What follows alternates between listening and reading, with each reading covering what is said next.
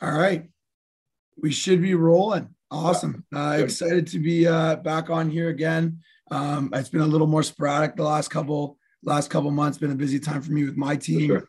Getting off the ground here, summer football in Ontario, and I know it's a busy time for a lot of coaches in Ontario doing that. But going to try and get back to doing more of these, and something that I really, as a guy that's currently coaching defense, not to put this too far out there for all my opponents, but defending bunch is one of the things that really I've found can be a huge challenge, and it's something that I didn't run a ton of, like as a player, like the offenses I played in didn't necessarily use it a ton, and always something I'm trying to learn more about. So excited to have Coach Justin Chapdelaine join us again. Coach did a great clinic earlier this year on some pass game stuff as well, that I thought was great information for any level of coaching, whether you're coaching, younger kids or through the high school ranks and obviously even to the youth sport level. So thanks again for coming on to do this, Coach. And I got my notepad ready, and if you can hear in my voice, I've been coaching, but excited to, Thank you. Yeah. yeah, it's okay. Most of it was very happy, being excited. Positive reinforcement. Yes. Yeah, definitely. The volume is there either way though. So Good. thanks again for doing this, Coach, and excited to hear the clinic tonight on Bunch. No, I appreciate it. Thank you, Coach. It's an honor to be here. It's always a pleasure when you send out the messages to ask if I want to help out, if I want to present on something. And I know that the last time that we spoke, we had talked a little bit about certain plays out of the bunch, and the bunch formation.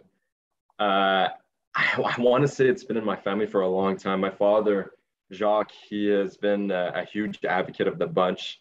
And it's funny, I had Pat Bois. I'm going to give him a little shout out. He tweeted at me. Pat Bois is a Quebec coach who's coached at the university level and at the stage up level. And he had tweeted out to me that he went to a clinic about 10, 12 years ago where my father had presented on the bunch, and he had learned a lot. And I myself, I kind of got into bunch formations at an early age. I remember when I was at Salisbury Composite High School out in Edmonton, Alberta, when I really got my first feel at 3-down football. And I know that we had a lot of formations out of the bunch, and I know that it gave a lot of stiffs to our defensive opponent, and it was a little bit tough for them to defend that. And happy to be here to do this. Happy to talk about bunch. I'm going to talk about a couple varieties of bunch as well. I don't want to stick to the general condensed formation that we typically see. I want to, because we are up here in Canada and I am a Canadian coach, I want to show different ways that we can run different bunch formations and what kind of movement we can use with bunch formations as well, which unfortunately is not something that you'll see down south, but with the exotic movements that we can do up here in Canada, it's something that's really interesting to see. And hopefully it's something that you guys can take away from, what I'll present. And honestly, I'm always available as well. I'm pretty active on Twitter and Instagram. So if you have any questions as well after or following the live stream, or even after the recording, if you watch the recording and you have some questions, please, I'm always available. And I love to talk ball with any kind of coach, just to learn from you guys as well. I pick up a little bit of nuggets here and there from any coach from any kind of level as well. So I'll get into it. I just enlarged my screen. I just want to make sure that everything's good. Coach, just make sure that everything's perfect right now. Yeah, absolutely. You're up there and everything's coming through great. One thing I always forget to do this, and then I always kick myself later because it actually does make a difference. If you're watching and you're enjoying the clinic, just throw a like on the video. Throw where you're watching from in the comments. It just helps more people find it. I didn't really even get that when I started doing this, and I've looked at some of the numbers recently. I'm like, man, I should definitely keep saying that. So don't do the stereotypical YouTube thing, but if you can like the video, and if you're not subscribed, just click subscribe. Doesn't cost you anything, just helps us out. So appreciate it, Coach, and looking forward to it. Thanks. Yeah, let's get on to it. Here we go. So bunch formation right here. Why the bunch? So the way that I like to define the bunch, really, in a general definition, is really like a condensed group of 3 eligible offensive players. The bunch is going to consist of a point player, a slot player, an exterior player. And honestly, within football, you can have all different types of personnel within the bunch if you want to. You can have different variations, and honestly, try to be as creative as possibly as you can with the bunch. I'm going to show you a slide pretty soon here with the split alignments, and split alignments. The one split alignment that I'm going to show you is not necessarily the only way to go. There's different splits that you can have with those three eligible offensive players within the bunch. It all depends on your personnel and your play type. But again, it's going to be a little bit different from team to team. I'm going to show, and I'm not necessarily going to go a little bit too much into detail about the wide bunch, but I'm going to show a couple of clips of the wide bunch as well. The one thing about the bunch as well that you can do with it, you can be static within the bunch, or you can be dynamic. I know that in American ball, most often you're going to be more static. You can shift to a bunch, which will create communication for the defensive side of the ball. However, up here in Canada, we can be as dynamic as we want to be before the snap. So it does give us an extra bonus and an added advantage, that's for sure. I do believe that the bunch does help us out to manipulate the defense a little bit. It helps us to create different exchanges and switch releases, and that really does force the defense to communicate, and that creates a lot of strain on coverages, that's for sure. So what I'm going to do right here, the diagram that I'm showing you right now, pretty much here in this slide, is just one of the ways that we ran the bunch within our spring camp. So honestly, this is our typical bunch. It's a tight bunch right here, where the point is basically 2 to 3 yards away from the tackle. I like to say 3 yards. And yeah, at the beginning when we introduced the bunch, I like for our receivers, the slot and the exterior receiver, I like for them to be more so static, just to understand the bunch. It's such a new formation for younger players that they just don't understand the condensed splits. And so there's a lot of receivers that aren't really used to being close to the box as well.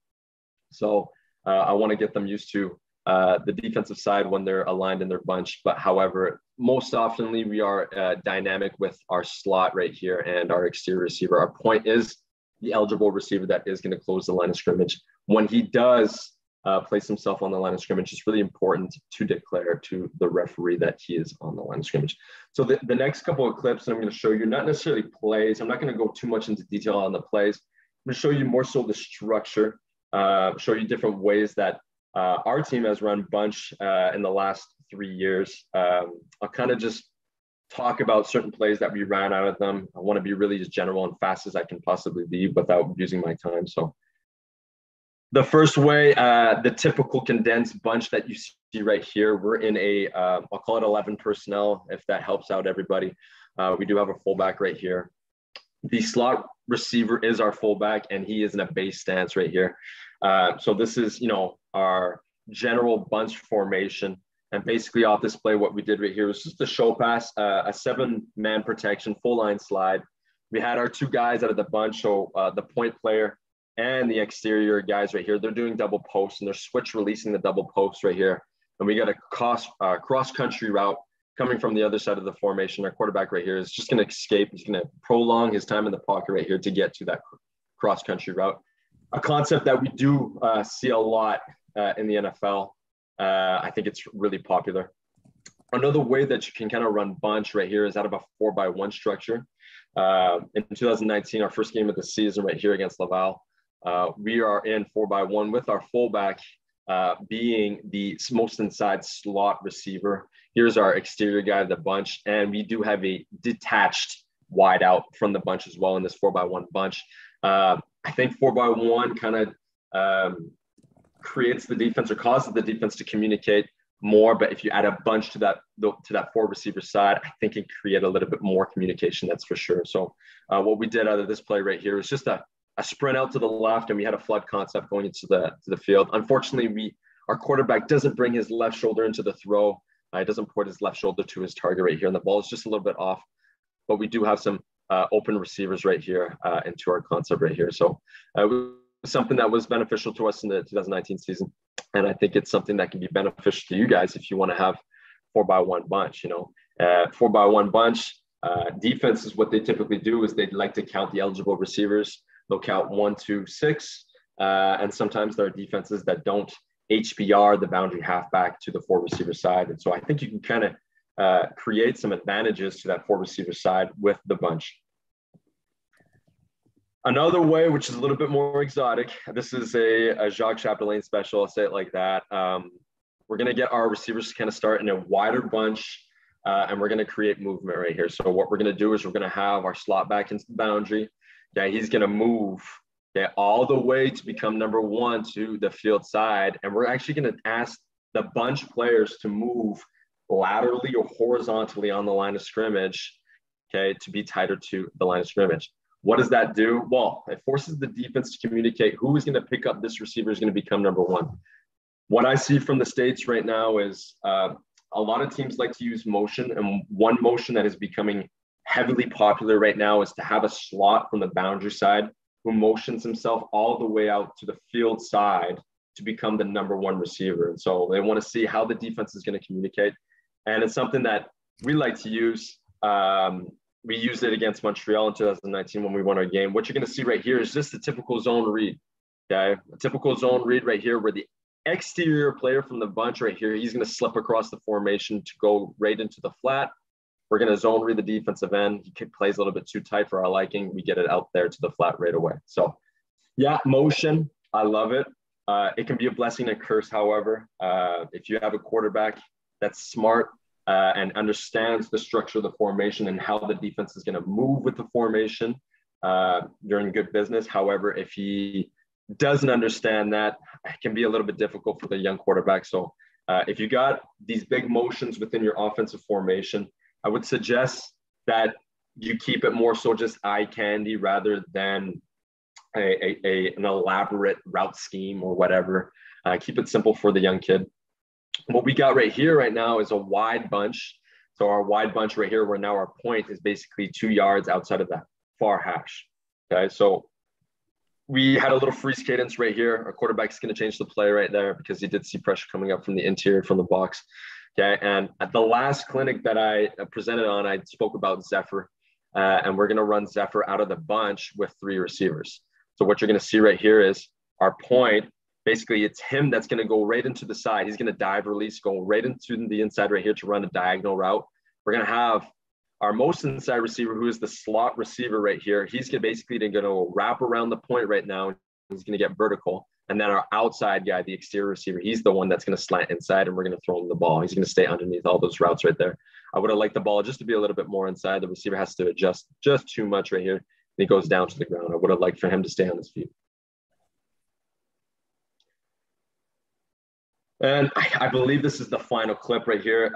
So just going along with that moving bunch that we did see 2 clips ago, we do have another bunch right here, a wide bunch that's going to move in slightwards. It's not going to be as close as the last one. So they're going to move in laterally inside to get inside, to get to the landmark where the point is now outside of the hash.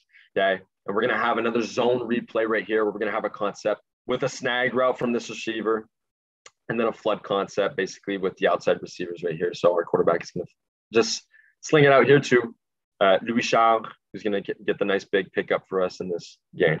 So again, big time movement. What we like to call our bunches, I'll be honest with you, I have no problem sharing you our terminology at all or anything like that. So when we say bunch, our bunch is basically our tight bunch. And what we call our wide bunch, we call it a star. Okay, so a star is going to be a little bit wider.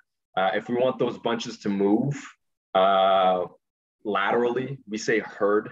A herd is when a bunch moves to become within its original split. So the general condensed bunch that we saw 2 clips ago. A moving star is a comet. So we call that a comet for us. All right, so I'm going to speak a little bit about, the bonus of the bunch, but I have to give you a little bit of context right here. And so within our playbook documents, this is what we show our players. So basically, these are our offensive lineman splits, their general splits, some of the defensive techniques that you see in front of them as well, along with the possible tight ends that we can add to our offensive linemen. As you will see right here, how we like to label our gaps to the field, we say A, B, C, D. To the boundary, we say A minus, B minus, C minus, and D minus right here. Don't judge me. Yes, I'm one of those coaches that likes to say 7, 6, 9 right here. Okay, don't. I know that there's a heated debate on that. I just find that our head of techniques are always even techniques.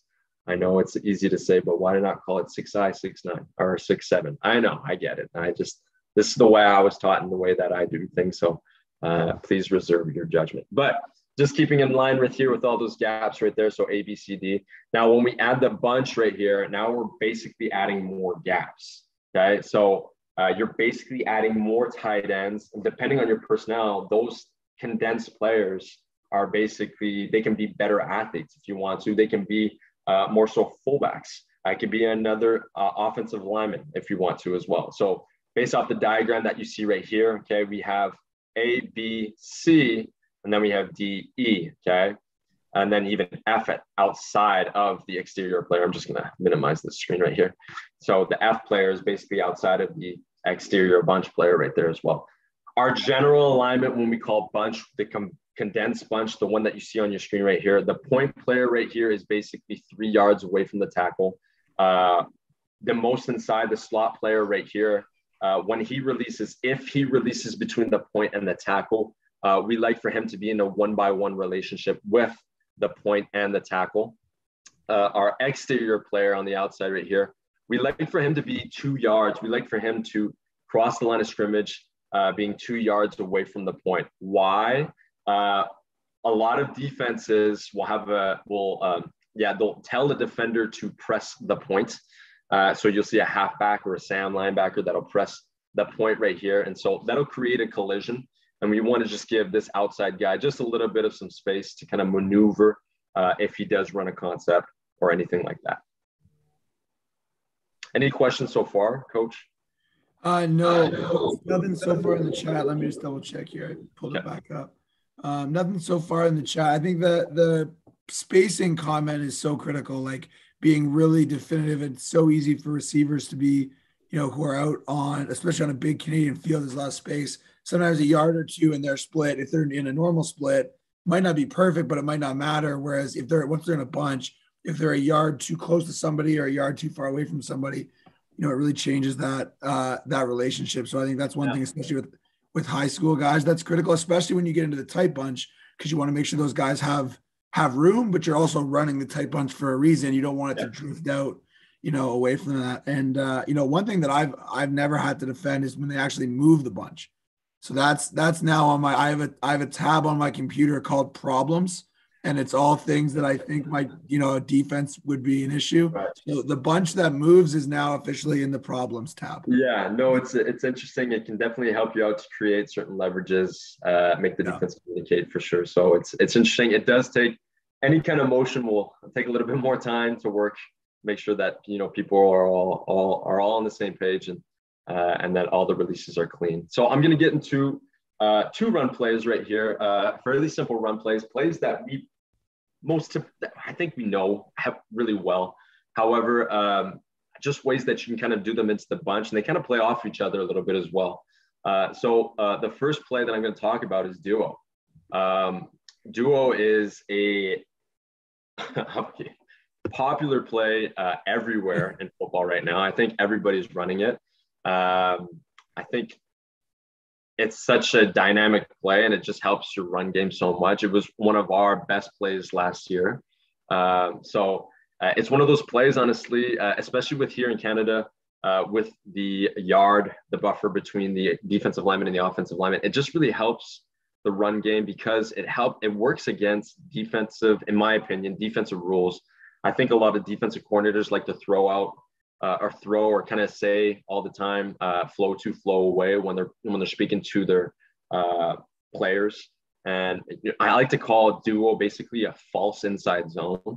And so I think that when, defensive linemen, when they see the low hats from the offensive linemen, they want to play their gaps as best as they can. And so it takes time to do that. And if you have a dynamic back that does press his point as much as possible and has a great read on the second level defender, he can crease it for, big yards.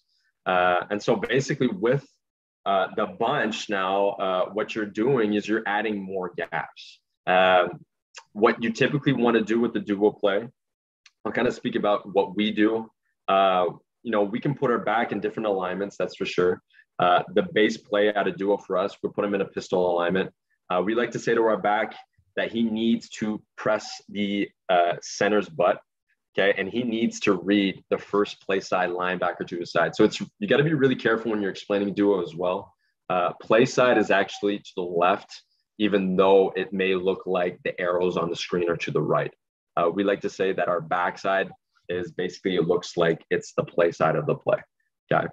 What we say to our back right now is, based off of his first read, the second level defender, you're basically working off his direction. If he's going to be aggressive into the interior gaps, you're going to bounce out play side. If he's going to try to loop outside of the end man on the line of scrimmage, who is the quick defensive end, basically now you're thinking the interior gaps or backside, which looks like play side to the defense at that given moment.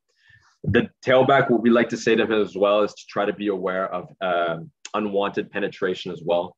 So yeah, at times, there may be a defensive lineman that may be more physical than your offensive lineman. So we always try to say, stay behind the blocks.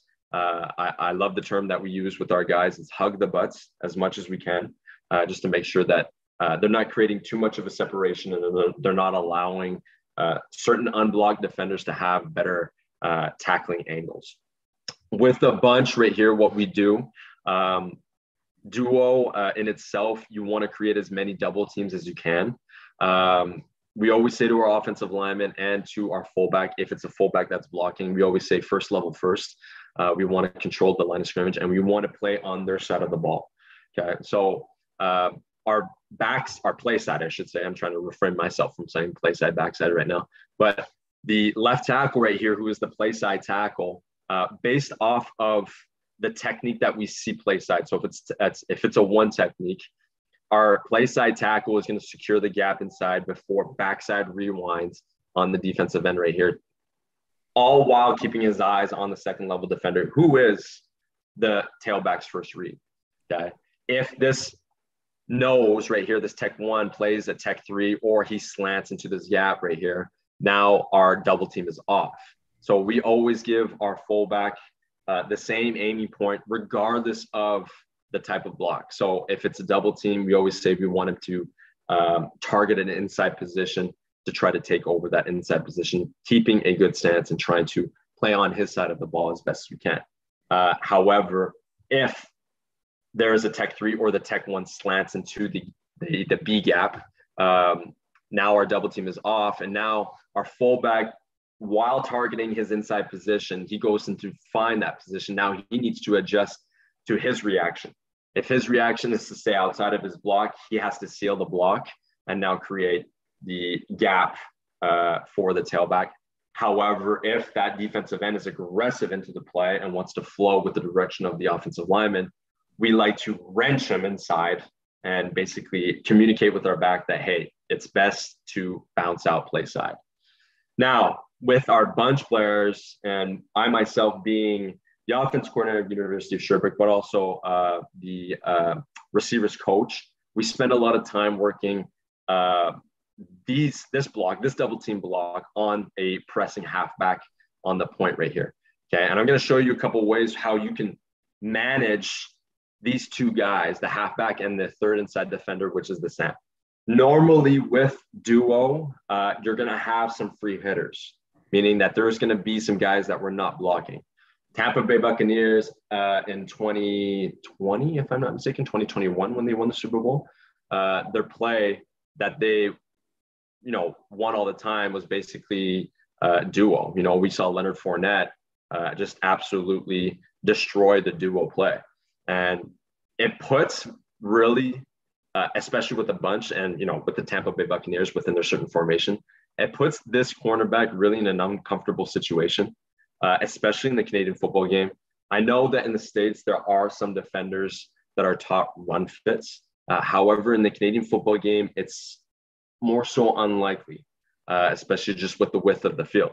So we want to leave the cornerback. We want him to be a free hitter. We want to have a one-on-one with our tailback and the cornerback, but as well, that free safety is going to be another guy that's going to be a free hitter for us as well. We can MDM with our slot back if we want to.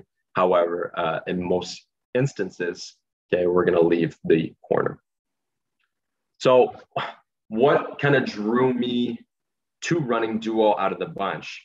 Well, in 2019, after our season, I started watching a little bit more college football, and there was this team that was called the LSU Tigers, okay? And they were running this play nonstop, up-tempo, just getting defenses off balance, and it just seemed like magic for them. And so they were running it out of the bunch as well. They had Thaddeus Moss, Justin Jefferson, and I believe this is, I can't remember his name. It's not Marshall.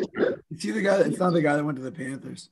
I think so, yeah. Maybe Marshall. I think that might be his last name. I'm not too sure. It's funny you say that, because I remember watching this film too, and I went to watch it for all the pass game air raid stuff, and there was great. I mean, there's lots of great stuff there too. But I remembered seeing this as like, man, like they just make a living, because you have to be in too high.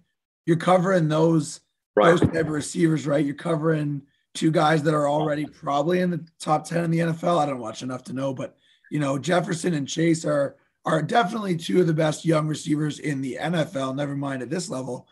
And it just seemed like, man, they did such a good job out of this. It's funny that I didn't even know this was a clip you were going to bring up, but I remember watching. This is the first game of the year, I think, right?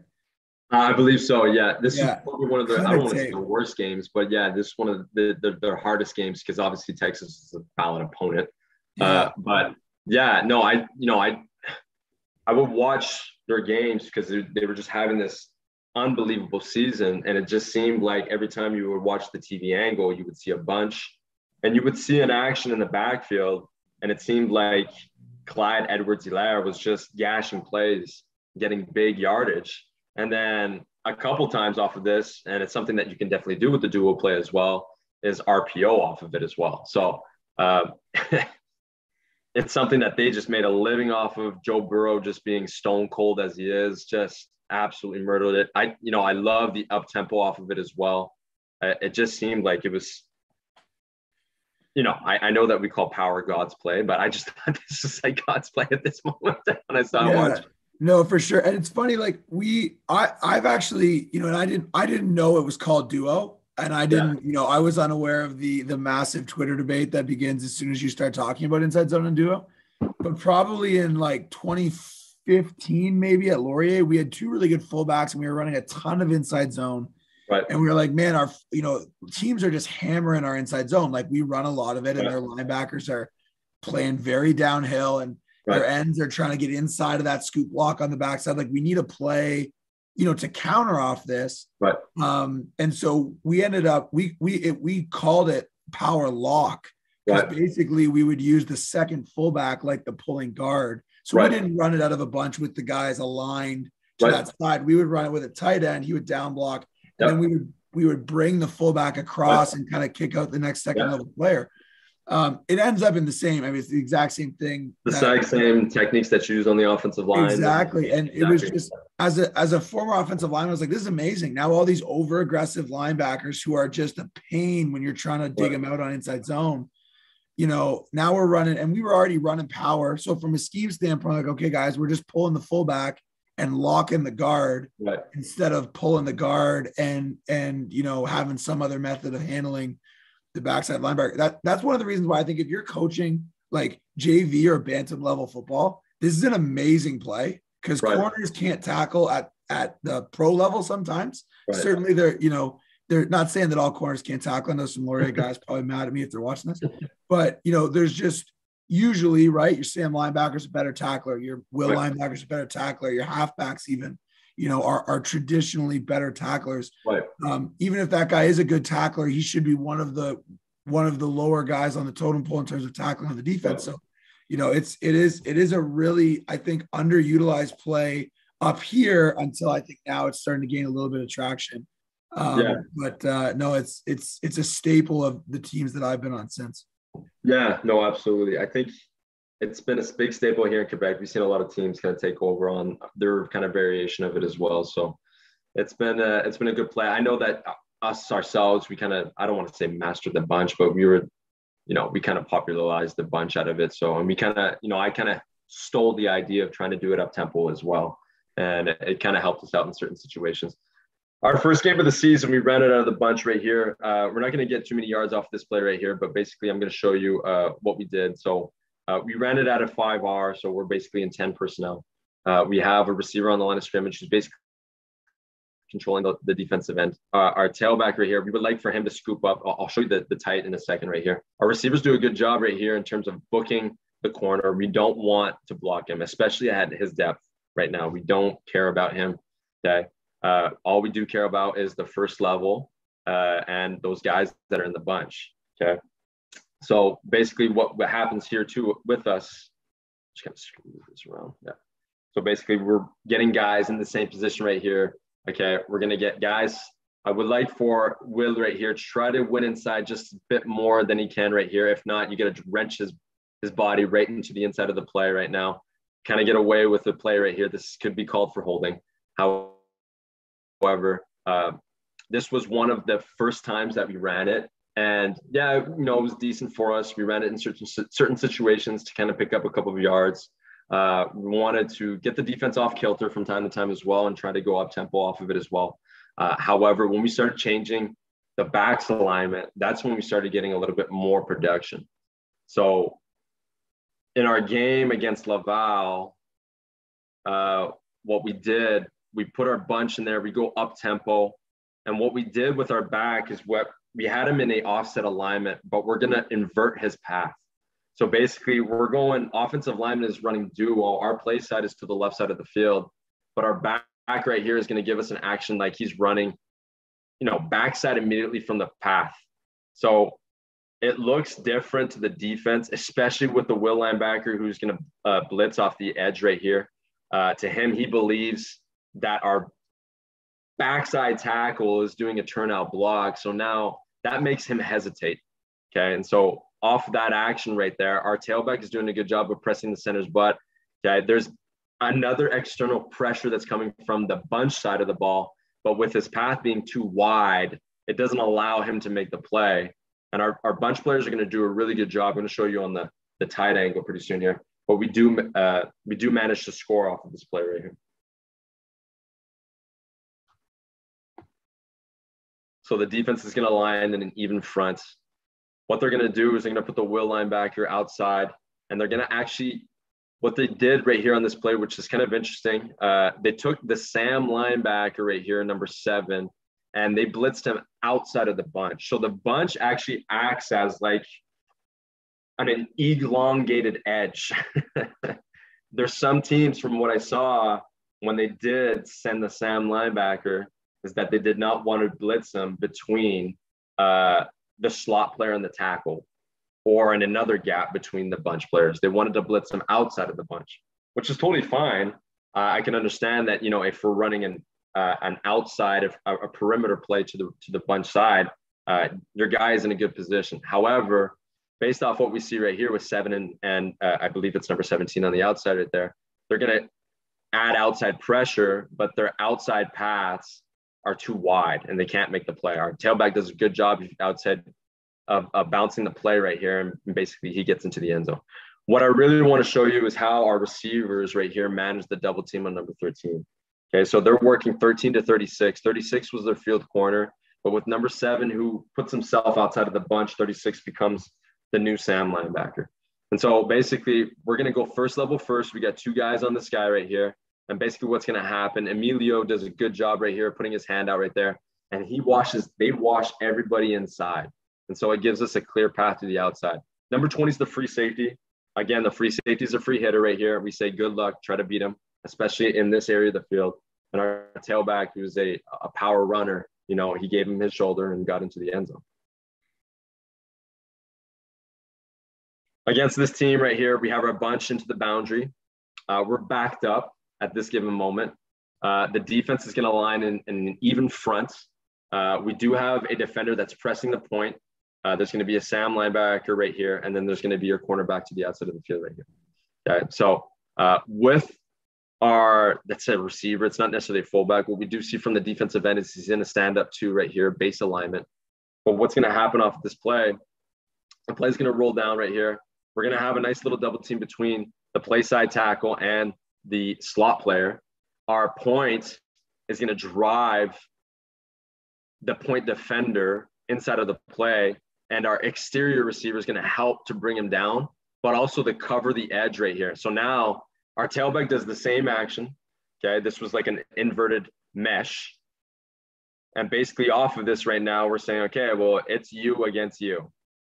And so now our tailback does a good job of staircasing the defender and basically gets outside for a big gain for us.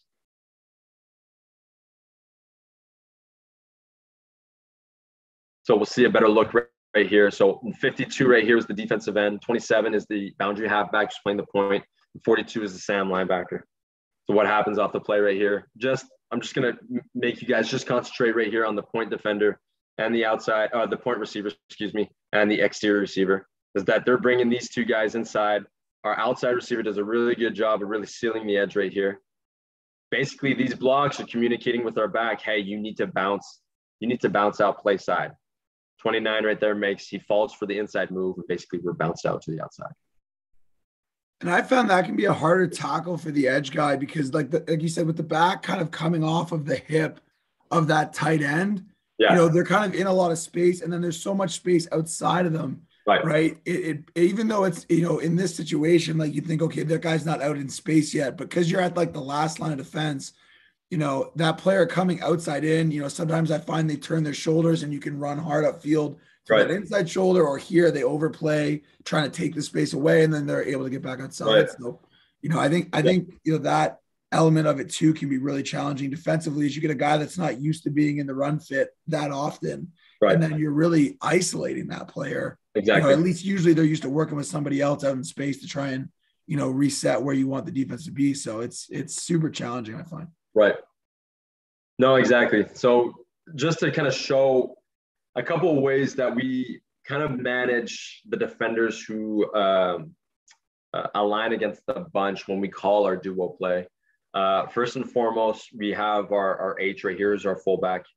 Because there's a tech 3 right here, we're going to say that he's going to go and get an inside position on the defensive end. If we are attacking a defense that likes to put a pressing defender against the point right here, and he's super aggressive, what we do, like we just saw from the last clip, is that we're going to go try to find an inside position. If we don't, we're going to wrench with the outside hand and drive him inside. Our Z is just going to be an outside presence just to make sure that everything's good. And then he's going to work up to the next level to go find the third inside defender while always leaving the cornerback unblocked of that play. Now, another way that we do it, and I think this is probably the hardest way. However, I do have some good clips of it as well from LSU. The point defender, he succeeds in winning inside. The Z receiver right now, he needs to go find the same position, the inside position, and he's basically going to communicate with his teammate and give him just a shoulder push right here to tell him, hey, go to the next level to go find, I'm going to take over your block. So that's another way that we teach our guys this block. Another way, which is really interesting, however, I think you need to have a wider bunch when you're doing it. So now your Y is probably going to be about, I would say 4 yards. I would say that the techniques that I just explained, maybe those bunches are a little bit tighter. However, this right here is interesting in itself. You could have your exterior receiver who wraps himself inside of the point defender's block to go up to the next level to go block that third inside guy. So if you play against teams where basically the pressing defender the defender who presses the point, if he's going to press that guy believing that it's always going to be a pass and try to reroute or disturb his routes, well, hey, we're going to win inside every time, and we're going to have enough space behind us to allow the Z receiver to basically insert himself between the block of the H right here and the Y to go up to the next level to find an inside position on that guy. And then finally, when defenses play with I call this more so like a triangle, this kind of structured defense right here, which typically is a zone style of defense to play against the bunch. Basically, we're saying, okay, well, we're taking MDM while working up to our defender. We need to put ourselves, I call it a position of power, to make sure that we're in a good position to block those guys. We can't be in a position of speed to go block those guys. We have to be under control while we're blocking in space. Now we say MDM with the Z receiver if the cornerback is more aggressive than the halfback, that's for sure. So a couple of good examples right here from LSU. Like I said, Justin Jefferson, I believe this is Marshall. They're going to go work together on this guy who comes down into the bunch. So again, the defense is not ready against the up-tempo offense. So we see Justin Jefferson. He goes and wins an inside position. Number 6 is going to communicate with him. Justin Jefferson does a good job of keeping an inside hand on the guy right there. And basically, number 6 right here, Marshall, is going to take over his block right there.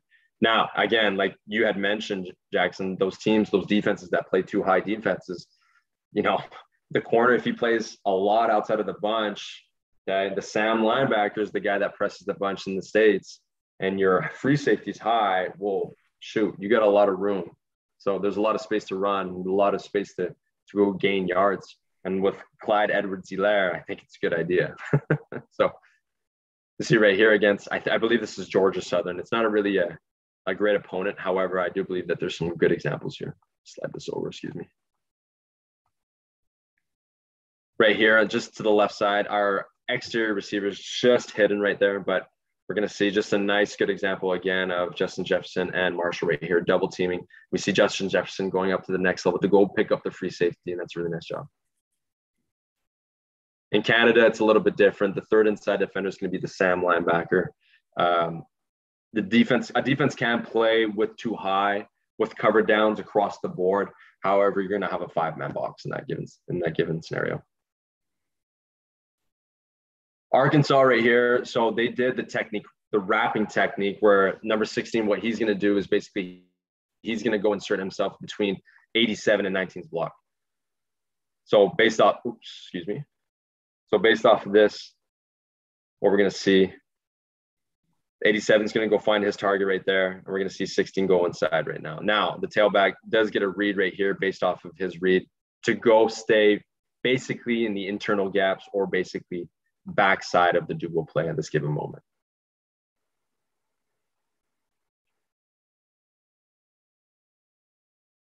I do believe that I have another example, yes. So again, we're going to see that wrap technique. So basically the defense is hurrying itself to align against the offensive formation. We see 87 right here is going to win inside. 16 is trying to find his responsibility. We're going to see he's going to go up to the next level and try to go find some work. So not necessarily looking at the play itself or the success of the play. I'm more so looking at basically the guys in the bunch right now. We did get one question there, Coach, talking about up front before we get to the pin and pull here. If you've got a 1-tech to the play side and a 3-tech to the back side, and you get that 3-tech spiking back into the what would be like the weak side A gap in this case, how do you teach the center to handle that? Because obviously he's engaged with the boundary guard or the play side guard, I guess. Yeah. You know, how do you teach them to, like, you know, kind of have an eye in that A gap as well? Yeah, for sure. Or what's the coaching point there? Yeah, we're not so invested necessarily. We do have a little bit of some inside zone principles within our duo play. I'll say it like that, especially with the yard here in the Canadian football game. I think that in American football, you can be more so invested into that guy, even if he does slant inside or outside, wherever he's going, whatever gap he's going into. However, in the Canadian football game, you do need to kind of secure the gap before basically giving that backside rewind check. So if our center was playing against the nose, if it was an odd front, and basically he slanted into his, it would be his backside A in that given scenario, he would basically check play side to his gap before going backside rewind.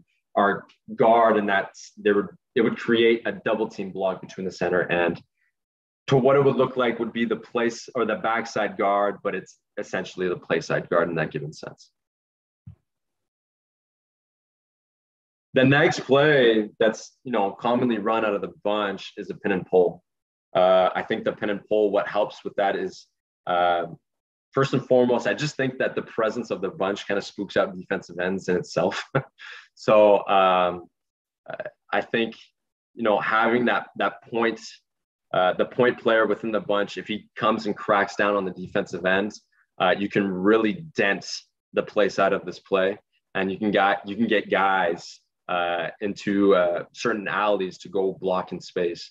So pin and pull for us right here off of our scheme and how we run it typically is that, yeah, we're going to have out of the bunch the point player, which is the number 2 right here. He's going to go and crack down on the defensive end. I'm going to give you guys a little nugget with pin and pull and how your point player, when cracking the defensive end, is going to how he should approach the block. But I'm just going to get to that in a second right there. One question, sorry, Coach. We just got another one on the duo, and it's talking kind of about that. Do you ever double the end out of the bunch instead of maybe you would chip off of it as well? You talked about the different options on the backside. Like, do you ever just double the end and work that through to the backer with another member in the bunch? Yeah, well, that would depend on like play side for us. If it was a play side 1 technique, we would do that. So most commonly, again, like I don't know if that guy's going to slant into the B gap or not, but most commonly, yeah. If there's no presence, if there's no immediate presence in the B gap, yeah, our back. Again, I'm trying to refrain myself from saying backside, but it's not backside. It's the play side tackle of the dual play. What he's going to do is he's basically going to secure the gap inside before giving a check rewind with the shoulder on that guy, and basically now the play side tackle and our fullback, the most interior guy, the slot player within the bunch, they're basically double teaming that guy to their linebacker, which if it was a 4-2 defense, it would be with the diagrams that I showed you, the willed linebacker. Does that make sense? Yeah, absolutely. Perfect. Awesome. And wait, I'm not sure if you'll talk about, we got another question already on the pin and pull. That's all good for sure.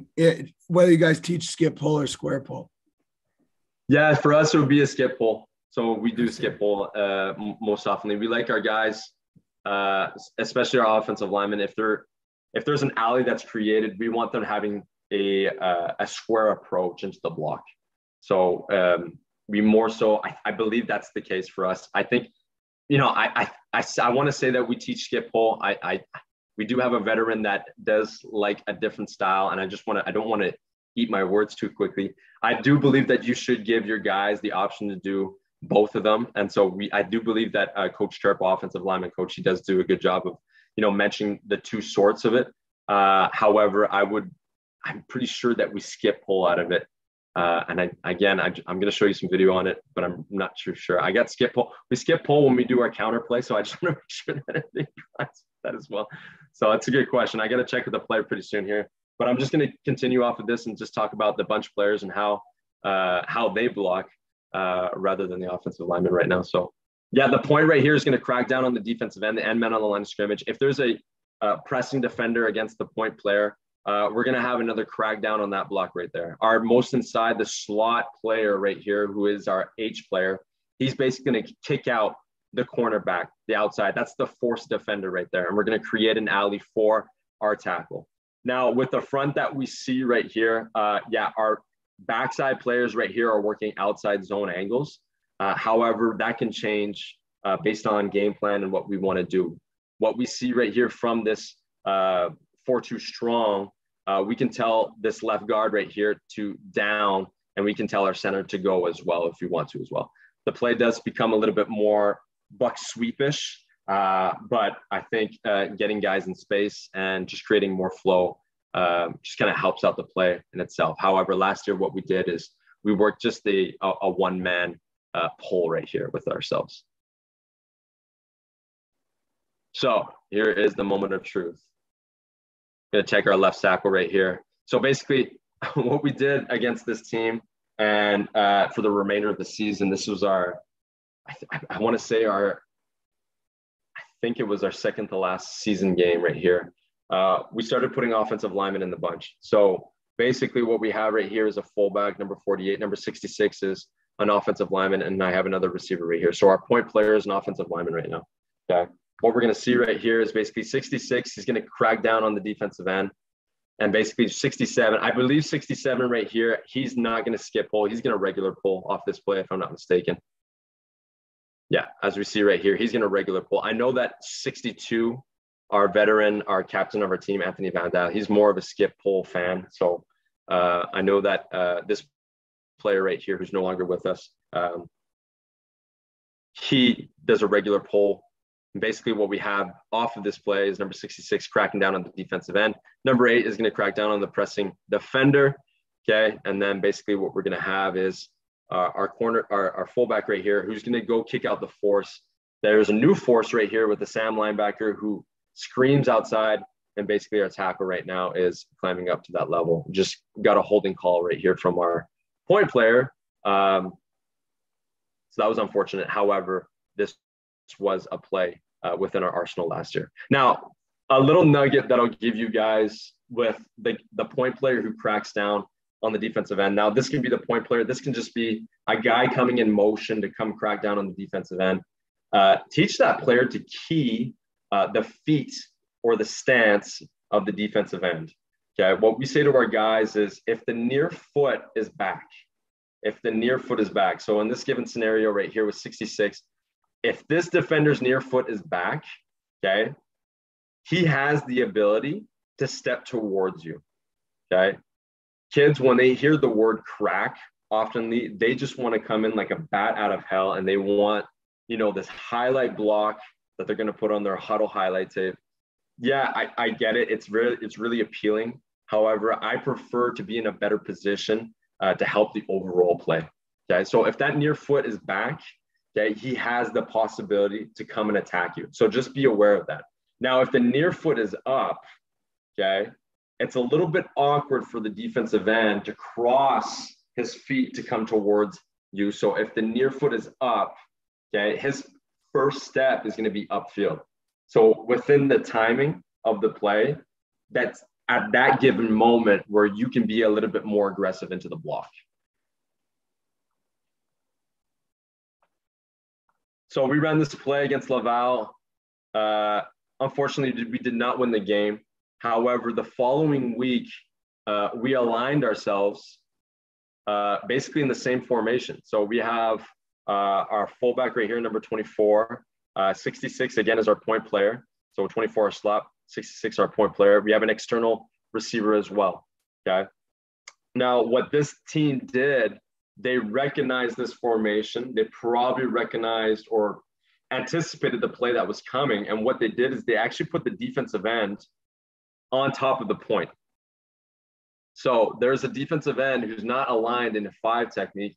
Right now, I don't want to say he's aligned in a 6 technique because technically the 6 technique would be against the number 24 right here, the fullback. But right now, he's head up with the point player. So he's really wide. Okay. And what we have off of that now is we see the will linebacker outside of him, the boundary halfback outside of him, and another corner, which would be outside of the bunch as well. So there's a lot of defenders that are really cheating their alignment in anticipation for the pin and pull. Okay. And what we did is we kind of anticipated that alignment. And we said to our quarterback, if this ever comes up, which it did, you're going to check us out of this play and you're going to check into duo. So what had happened was basically, you're going to see right here, Zach, our quarterback, okay, at this given moment, he's talking to our offensive lineman and saying, hey, we're checking into duo right here. Our tailback just gets the confirmation right now. And basically what's going to happen right here is now our fullback right here, who usually works in tandem with the play side tackle, okay, there's no presence within this gap. There's no presence within this gap, okay? Our point player now is going to become the seal blocker, okay? And now our fullback right here is just going to insert himself to go find work. And basically what we have off of this play right here is we had our tailback in a pistol alignment. He comes down right here and we're going to get a gain of 11 yards. We see the gap right there. We shoot it right away. And now we're getting upfield. So those two plays really work in tandem with each other, especially with the bunch play. I'll say it like this, just kind of help go into the next phase of our discussion right now. I think most defenses believe that if you have a condensed formation like bunch or double tight ends, most oftenly the defensive coordinator will express to his players that, hey, if those guys are condensed, they're running outside breaking routes, or their play is going to be towards the outside, okay? Which is not necessarily the case. Okay? You can find really good angles, okay, within breaking routes, okay, when you have a bunch. A lot of defenses, what they like to do is kind of bracket around the bunch, okay, to make sure that they defend those outbreaking routes. And you can really find good angles to go and get vertical on those guys. And we'll show you a couple of examples. Are there any questions, Jackson, just as of late?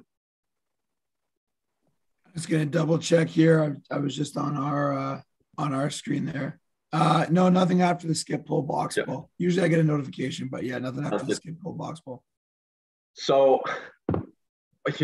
during the confinement, when it was like the pandemic clinics were so sexy at the time and everybody was watching all the clinics online and whatnot, I came across Lincoln Riley's clinic, and in his clinic, he had mentioned that if he had only one play to run, regardless of the situation, it would be mesh.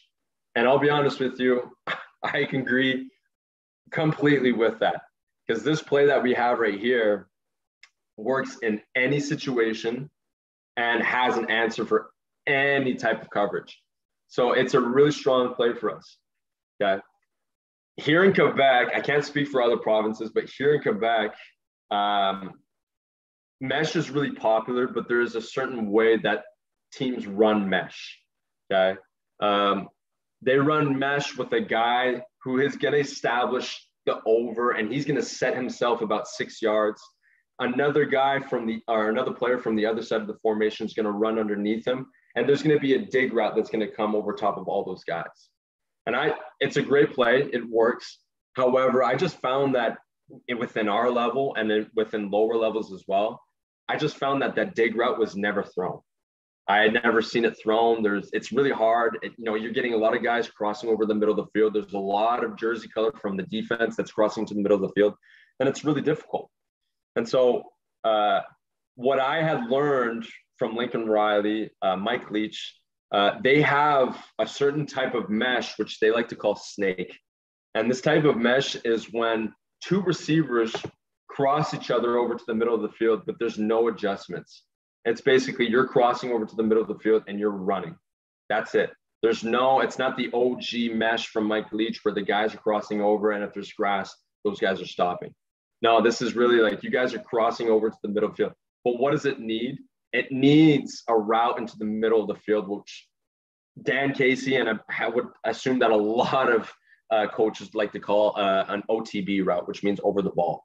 Okay, so what we have right here with our play out of the bunch is we're going to have our point player right here. It's him that's going to run the over routes. Okay, we're going to have the slot player who's going to run the OTB. We're going to have a skinny post from number one. We're going to have our tailback right here who's going to run a rail route. A rail route looks like a wheel route.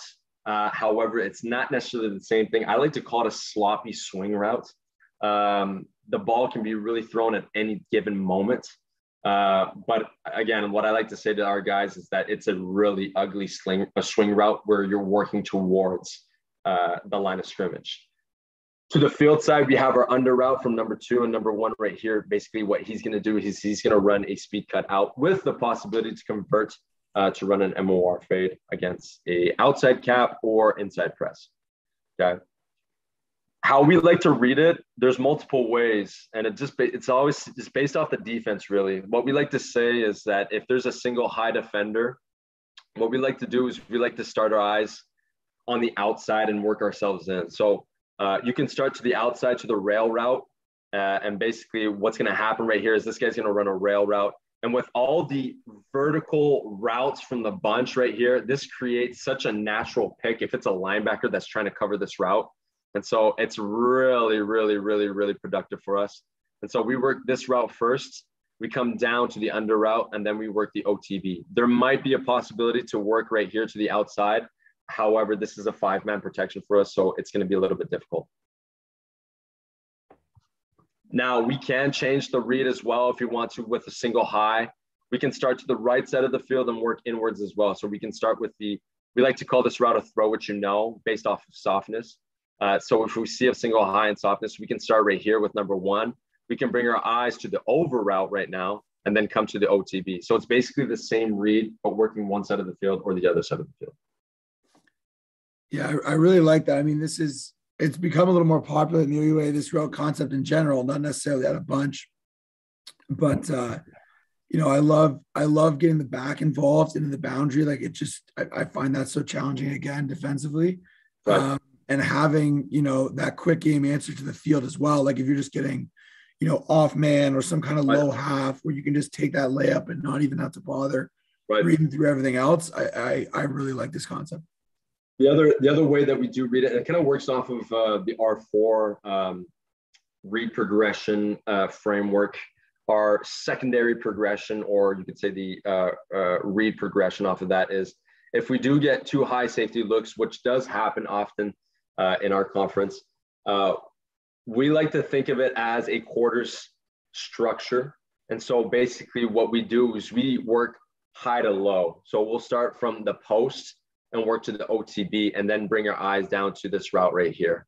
So that's against the too high structure when we see that. So the first time that we ran it, I told the guys I wanted them to be static in the bunch. What's going to happen right here is our defense right here, they're going to be in a too high structure. Our quarterback is going to do a good job of eliminating the post because this guy is capping the post immediately. Okay. What happens right now is that the linebackers into the middle of the field, okay, they get sucked in by the mesh right here into the middle of the field. Our OTB is wide open. Okay. So highly productive. The one thing that you need to say to this guy right here, which is really important, your rail route. Okay. We say that once you cross the line of scrimmage, you look for the ball. If you don't have the ball, you keep running like a bat out of hell. Okay. Run like a bat out of hell because you need to force this defender vertical to give outside space for your under route. If that guy starts to slow down, okay, you're bringing two guys within this space and it's not going to be productive for us. You're going to see a little bit better off this angle, the OTB that's going to come into the camera.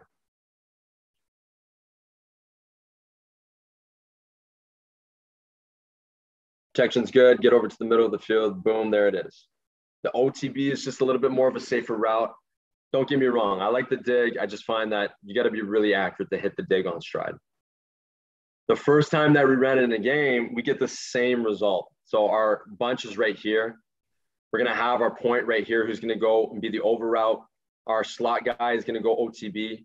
What we have right here is our post route right now that's getting vertical. He's capped because there's a single high defender right into the middle of the field. The linebackers stretch just enough with the mesh right here to give us something over into the middle of the field with their OTB. Now, what can happen as well, this team that we see, and this was kind of game plan because we knew that they played this sort of way. We knew that if they gave us a cover zone look with no free safeties, we knew that they tried to switch routes out of cover zero. Okay. So having said that, with a bunch, okay, it's a little bit difficult to switch routes out of a bunch. And so what we said is that if you go to cover zero look, there's a possibility that we can hit the post route over the middle of the field. And so what we're going to see right now is basically our rail route is going to get outside. We're going to see the corner. He sees the presence from the back and he starts widening himself.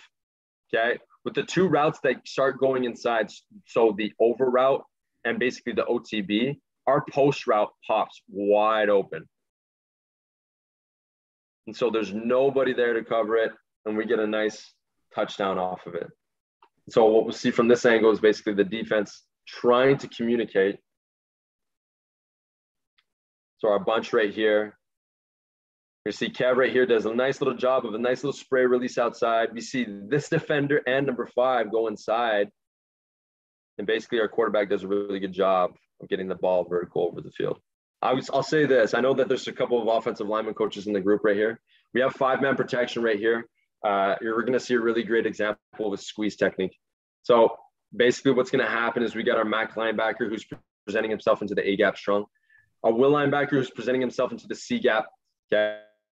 So basically they're going to send 6. And what we're going to see from our left tackle right here is a great job of a squeeze technique while leaving the most outside defender completely free. Our quarterback does a great job of throwing off platform, that's for sure. A nice little fadeaway throw, but we get a nice touchdown off of it. Especially with the back releasing to the field there, like it's so hard. You get, you've got your rules between how you cover the back out of the backfield combined with your rules about, okay, how does that change if it's in bunch, right? And especially that tight bunch, there's very little time for the defense to recognize, like basically as soon as the back's out, he's involved in the bunch. Yeah. And that's another one, tough if you're trying to have the backer from the inside carry him on the wheel. That guy has terrible leverage. But if you're going to switch it, now you need to work a three-way, some sort of three-way switch, because really your corner or whoever's the outside guy has to take the wheel if you're going to switch it. And so then you just end up in a nightmare situation where, say, really it could be your Mike, your Sam linebacker, and your field halfback are all going to switch. Well, I don't know how many times in Indy those three guys have lined up beside each other to pass that off. So it makes defending it in man super challenging. Right. No, for sure. We didn't really have a whole lot of chances within our season to hit the rail route against our defense late in the season, where we had a little bit more some competitive periods. We're going to see the bunch to the left side. We see the quarterback sees that there's no free safety on this given play right here, or on this given defensive structure. And basically what's going to happen is that there's 3 cover downs for the 3 guys of the bunch, but there's nobody going out with the tailback. So how we throw the ball to the tailback is like a dart. It's basically, we're throwing this really fast, hitting him right now as he crosses the line of scrimmage. He does a great job of catching the ball right there, and that's an easy gain for us right there. It was a great little play. It was a great reaction from our quarterback to get the ball fast into the hands of our tailback. See a lot of pressure that's coming out right there. We got to get it out now. The defense sends 7. There's not a guy that peels off with the back of that given scenario as well. Couple variations that you can do off of it. Okay, so now we're going to see a little bit more of movement. Okay, this is something that we did in our bye week right here. So instead of having our back go and run the rail route right here, what we did is we told our slot guy right here that he's going to run the rail route. So basically now we have our point being the over. We're going to have an under from this guy right here. Our exterior guy right now, it's his job to go settle himself over the middle of the ball to run the OTB. And what we see right here is basically a big gain right there as well. So I like that variation.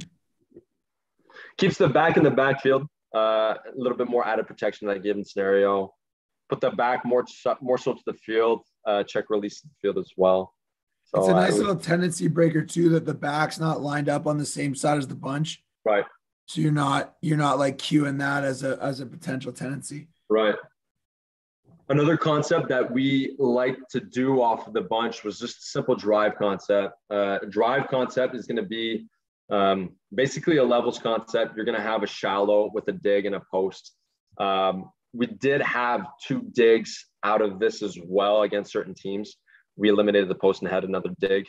However, this is what a variation of the drive concept that we ran. Typically, drive concepts, play side will have an outbreaking concept like we see right here. However, they're basically having a sprinkler read coming back inside towards the in-breaking routes. So with this, you're going to see number 1 right here to the field, MOR fade. Number 2 is going to have a speed cut out. Possibility, we call this technique a tee up if there's an outside defender. The point of the bunch right here, he's going to go and get an inside release. He's going to go basic cut dig right here at 14. Okay, that's really important. It's really important that he reaches his depth, and it's really important that he basic cuts. Why? With number 1, okay, he's running the shallow crosser. If these 2 guys, these 2 receivers right here, this receiver and this receiver are stacked upon one another during the play, you're basically eliminating your dig as an option. You cannot throw him because he's being hidden behind the shallow crosser. You want that dig to follow the shallow crosser from depth, okay? Because if there's a lot of defenders that flow with the shallow crosser, you're basically throwing the dig behind the defenders chasing the shallow crosser. Number 3 himself, he's running a skinny post, and basically the read for us was a sprinkler type of read working from right to left. Now, the quarterback did have the option to eliminate the play side outbreaking concept and work basically the shallow cross dig post if he did not like the contour against the speed cut out. So what we're going to see against this team right here is now, I believe it's just a little slight variation. It's not the exact same thing that I drew on the last diagram. However, the point of the bunch is going to be the shallow crosser. The slot receiver right here on the inside, he's going to go and displace himself laterally before climbing vertically, okay, to run his dig route. And so now we do have a good relationship between those two guys. We got a post route that's going vertical, and there's no one covering the back right now. So our quarterback did a good job of eliminating the speed cut out MOR fade right here because of his depth. And so now our quarterback is working this area of the field first and foremost. What he sees is an attached defender. So he steps up in the pocket. The dig is not there because there's another extra added defender into the middle of the field. Okay. And the post is not there. So now he brings himself down to the check release swing.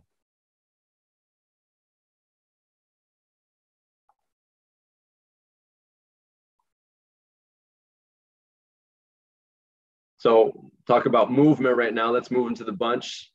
Okay. So basically what's going to happen is we're going to have our guys move into the bunch right here. We're going to have rain, but from a stack alignment. So rain is a concept that I presented a couple months ago. So rain from a stack alignment. And what we're going to see from the bunch right here is basically the drive concept that I drew. So the point receiver, he's getting vertical to run the basic cut dig. Our outside receiver right here, the exterior receiver, he's running the shallow crosser. Now, if they're going to play lock man, good luck to number 13 who's trying to play lock man on this guy right now. If this guy can get vertical faster, he can create an obstacle for this guy who's trying to play man-to-man on him.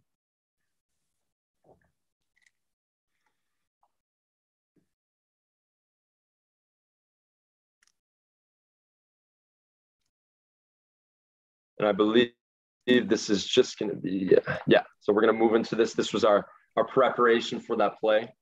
So basically to the right side of the field, what we're going to have is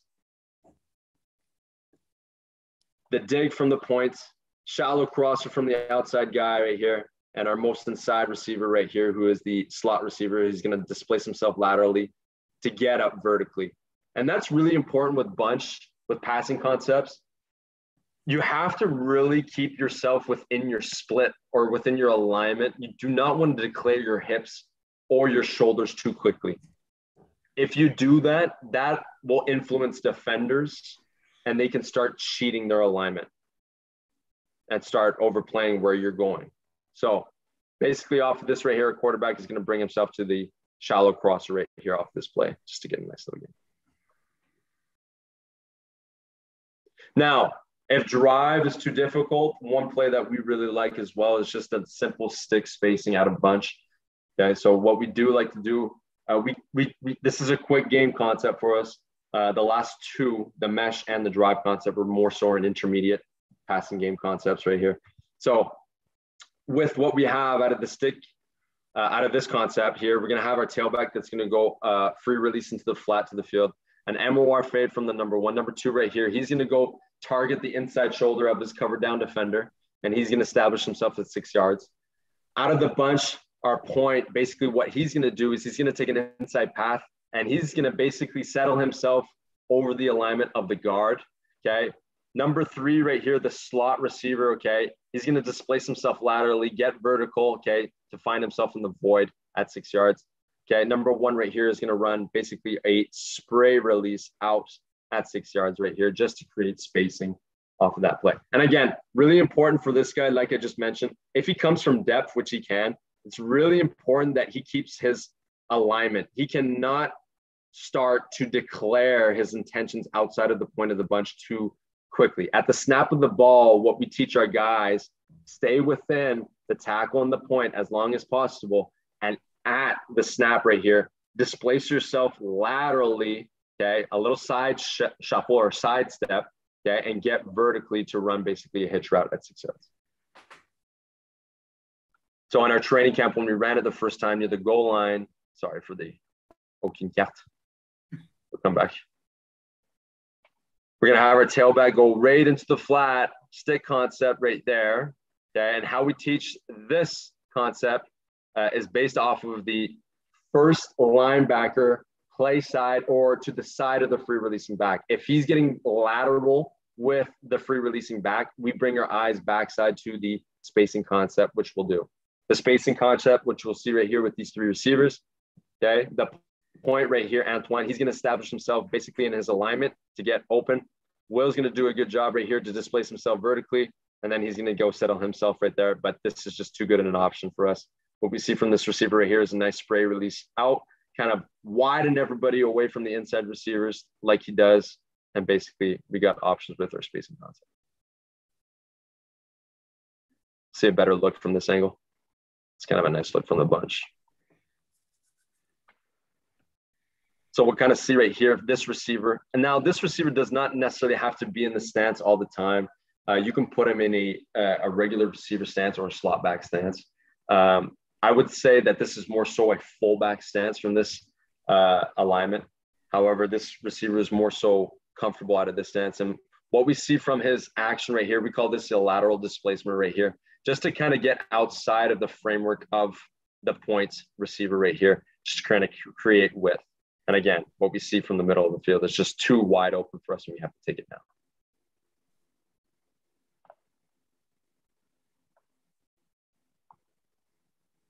In our game against Montreal, the first game of the season, I believe the situation is 3rd and 2. What I see from right over here, yeah, 3rd and 2. Our tailback is going to go free release himself out to the flat. I would have liked the quarterback to stay field side because I do believe that the tailback is open now.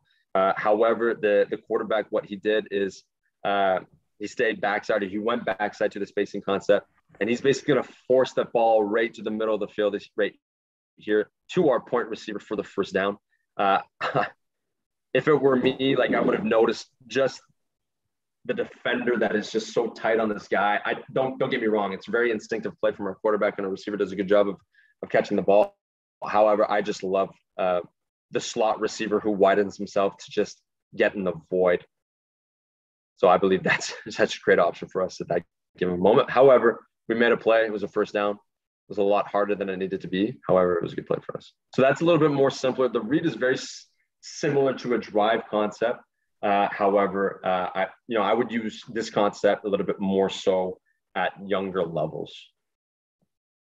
You'll see right here, just the point right here, Emilio, he's going to establish himself basically a little bit too much inside, but it's not so bad. Okay, and basically he's going to get the ball right there. Great job securing the ball. What I see from Will, right, however, is just the receiver that's wide open in the void right there at that given moment. I'm going to just finish it off with just a couple of defensive structures against the bunch and kind of just speak on that. Most often what we see from certain teams is that there's going to be a halfback that's going to press the point right here. Typically, when you see this alignment, so like an inverted triangle, most often it's going to be a man coverage. However, you can play different styles defensive with this. I know that there are some defenses that press the point right here and they'll play slide technique against the bunch. And basically this guy can play outside and have this guy play the hook, the curl. I'm just going to go to this diagram right now. I've seen defenses play Meg technique, which means man everywhere he goes. And basically they're going to play match around it. Typically when you see this structure right now, this is more so a zone structure in that given sense. So this guy would probably play a little bit more high. This guy will protect the flat presence. And then your Sam linebacker will either bracket inside or play hook to curl in that given sense. And then I've seen some defenses as well who played more so a box as well against that. However, it does create a void within the middle of the field. So yeah, like I mentioned with the bunch, and I'll just finish off right here. The bunch is a maybe underutilized formation. I do believe it's becoming more popular here in Canada and within the States as well. I think that a lot of people don't like to use it because they don't like teaching it. And that's fine. I think that, go with what's most comfortable for you. I hope that all the listeners learned or just, took a little tidbit from the presentation today, and hopefully they can bring it back to the teams. The bunch, honestly, you're not limited as to what you think. You can really do any kind of possibilities with the bunch. You can do in-breaking concepts, out-breaking concepts, interior run plays, exterior run plays. It's really up to you. So I like just be creative with, what you can do and, put your players in the best position possible. I'll stop my shit. Yeah, it's super versatile. Like, for me, like it's funny you brought the LSU film. Like I had watched a bunch of that again during the pandemic and really like some of the stuff they did out of it. I think it's really hard. Like when you feel good about the run fits, the coverages are tough. Right. And when you feel good about the coverages, the run fits are tough. And obviously everyone's got different plays in their offense. Like, I mean, if you run one thing that we've done, and Western kind of does it when they motion a guy down and end up not necessarily in a bunch, but with three guys pretty adjacent to the line of scrimmage.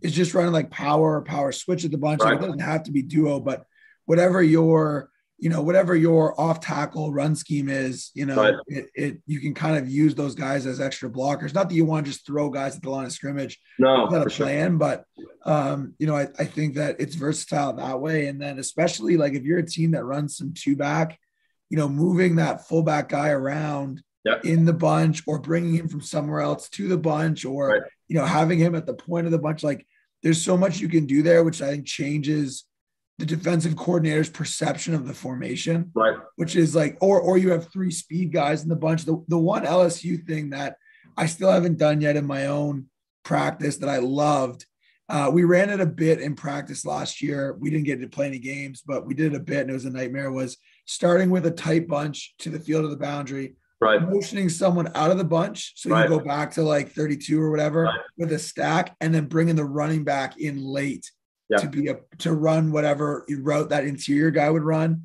That's brutal to defend as well. Again, similar to some of the stuff that you showed where all of a sudden like an interior linebacker is having to relate to the DBs and play in those coverages schemes that they're trying to use there. I think it is super versatile. And then, the pass game stuff, what I liked about the pass game stuff you brought up is like, that's a lot of concepts that people are already running, right? It's not like, you're not people who would look at this going, oh, like, drive with a speed out on the front side. Like everyone's got some kind of variation of, an out concept with drags coming across the field. Everyone's got, some version of, quick game, whether it's like the stick with the hooks you drew up as well, like similar in their offense. So obviously the sky's the limit without what else you can run, but that was an amazing breakdown, Coach. I got some stuff on my notepad that I'm going to, definitely have in my back pocket going forward. So thanks again for doing that. I'm just going to double check.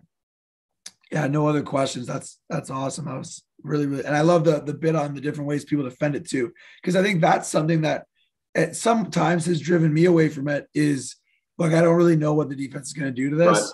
And then they give you run it and they run something you didn't expect. And then you're all like nervous about it. I think it comes back to like one thing I've been guilty of is, if you want to do it, do it. Don't have it as this thing. It's going to work every time for you to run it. Like you run lots of stuff that doesn't work, right? It's just about trying to create different leverages, different matchups so that you have a better percentage of being successful. So, that was a great add too. So thanks again, Coach. Really appreciate it. Thanks to everybody who tuned in. I know we haven't been as regular on here with the live clinics and stuff, but anytime I can get, a really good guest to come on or do some stuff myself on here, I'm going to. There's more stuff actually I'm going to do throughout the rest of the week. So thanks again, Coach. Really, really appreciate it. And sorry, just to cut you off right here. What I'll do is what I did last time is I downloaded all the documents and whatnot, and I put them on a Google Drive. So I'll make sure that all the listeners, if you're all up to it and whatnot, if you want to have that information as well,